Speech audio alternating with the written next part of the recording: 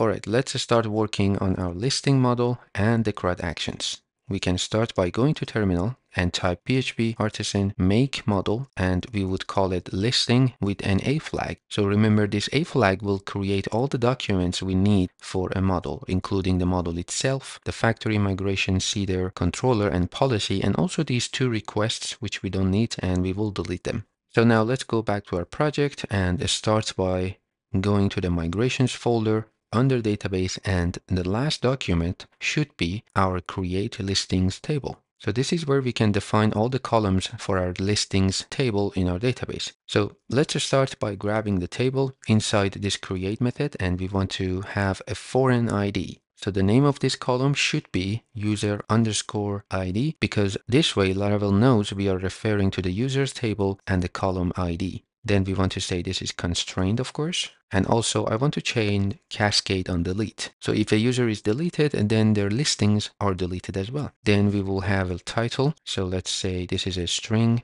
The name of the column is title. We will also have a description of type text. You could also choose long text or tiny text depending on how long you expect this description to be. So notice all of these columns are required.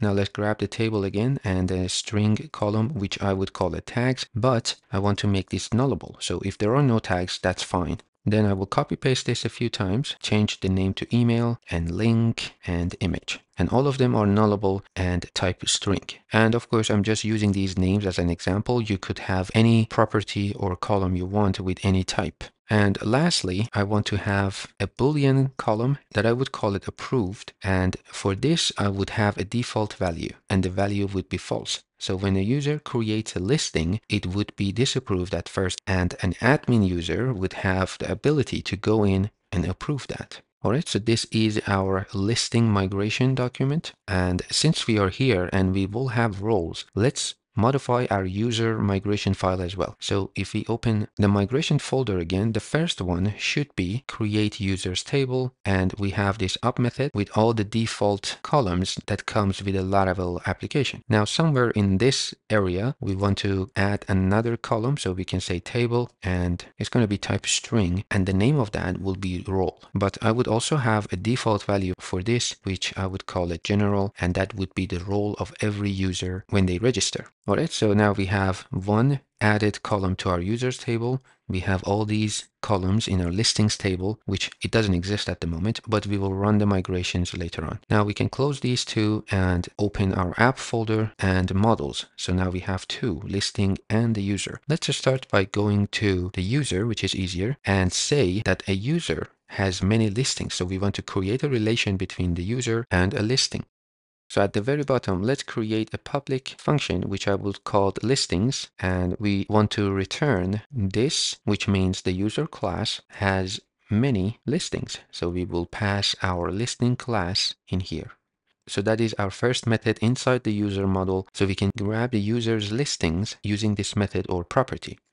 Now let's open our listing model, and first we want to create our fillable array. So let's say protected and fillable. So this is going to be an array with all the properties that needs to be filled through a form or some other source. So we will have title, we will have description, and let's just copy paste this a few times and change the name. That's easier. So we will have tags, email, link, image, and approved. And then after that, we will have another public function, which I would call it user. And again, we want to return this, meaning the listing model belongs to a user. All right, so that is the relation between a listing and a user. And in here, we have a similar function, which is the opposite of what we did in the listing model. Now, the next step is to create our routes. And if you take a look at your HTTP folder and controllers, we have our listing controller, which is a resource controller. That means we have all the methods for doing our CRUD actions. So we don't actually need to do anything here for now, but we can go to our routes directory and web.php and create our routes here. But before doing that, I just want to show you, if we type php artisan route :list in our terminal, this will give us all the available routes, and we have our authentication and the profile routes. But we can go back to web.php and add all the listings route. So we can easily do that by using the resource method, which is available on the route facade itself. So this will take a name, and I will call it listing, and the controller. So we can pass our listing controller here and end the statement. Just by adding this line, if we go back to the terminal and run the previous command, you notice now we have all these routes that belong to listings added for us. So the first column here is the HTTP method. The second column here is the route or the URL. Then we have the route name and the function and the controller which is in charge of handling that request. So for instance, when we go to /listing, which is a get route, the index method in our listing controller will handle that, and that is the name of the route. But I don't want to use this one. I want our homepage, which is a /, to be our listing homepage. So we can exclude that from our resource routes. All we have to do is to chain the accept method to our resource routes and pass in the name of the method or methods we want to exclude. In this case, I have only one, so I can pass a string and say index. If we had multiple ones, we could pass an array and say index or create and edit and so on. So now if we save this and check our route list again, this time we don't have a get route for listing. We do have one, but that is a post request. So it is excluded from all of these routes. And now we can change this inertia route to use that index method in the listing controller. So let's do this. I'm going to move this above our listing routes and change this method to get. The URL is going to be the same. And as the second argument, we want to pass an array and then listing controller class and the method index. And of course, the name, I will keep it as home. And again, back to terminal. If we take a look at the routes again, this time we have our home route up here, which is looking at index method in the listing controller to handle that. So let's do that. We just want to return the home page or home component in this method. So let's open a listing controller. And inside the index method, we just want to say return inertia and render home.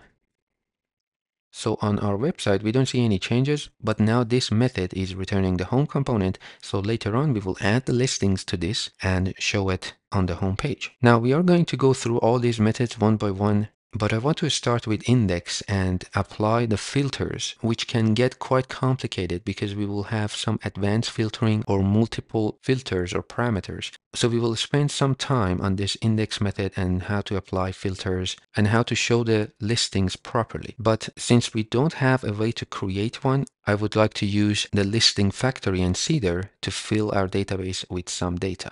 So let's prepare that part as well. So I'm going to close everything here. Then in our database folder, under factories, we have a listing factory. So we have our definition function, which is returning an array. And in this array, we can pass all the properties our listings table need. So the first one is user ID. And for the value, we can use the fake function, which is a faker class. And we have a lot of methods available. For example, I can say random element, which would take an array. If I say, for example, 1 and 2, then the value of user ID would be either 1 or 2. So at the moment, we don't have a user, but we will create 2 users. So we will have a user. Otherwise, this will give us an error. Then we will have our title. So again, we will use the fake function. And let's use a sentence, which by default has the maximum of 6 words. But we can say, for example, 10 or any number. So then we will have our description. So I'm just copy pasting that line and change this method to paragraph. So this method will take a number as the number of sentences. Let's say, for example, 10 or 12, doesn't matter. Then again, I duplicate the line and change this to email. We actually have an email method, so we don't need a number here. This will give us a fake email. Then again, we will have our link. So we have a URL method.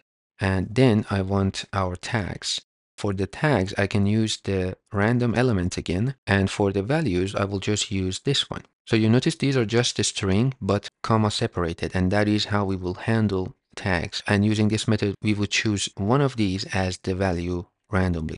And lastly, I will set the approved of all the records to 1, which is going to be true.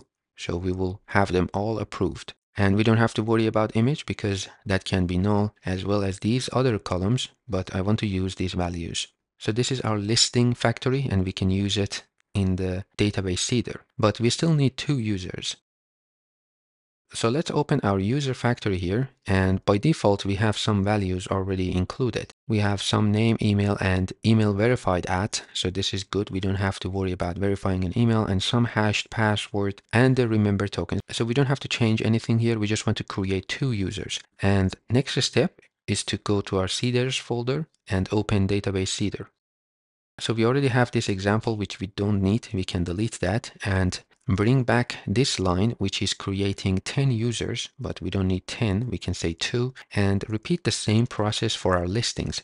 So we can import our listing model up here and then use the factory method to create as many instances as we want. Let's say 20, and we just want to chain the create method. So this run method in database seeder will create 2 users and 20 listings. Now let's run a fresh migration since we changed our user table and also seed the database. So in the terminal, I can say PHP artisan migrate fresh, and this will create our tables. And then I can use PHP artisan db seed to seed our database. So this is successful. And now let's open our database, see what we have. So let's start by going to the users. We have 2 users with this information and they are verified, and we have the role as general for them since that was the default value. And then in our listings table, we have 20 records, and you notice the user ID is either 2 or 1, so it's randomly chosen, and also the tags, and we have some random emails, random links, and no image, and all of them are approved. So now the next step would be list all of these listings on our homepage based on some criterias. And we will do that in the next video, but this was just about the preparation and we are done with this part. So see you at the next one.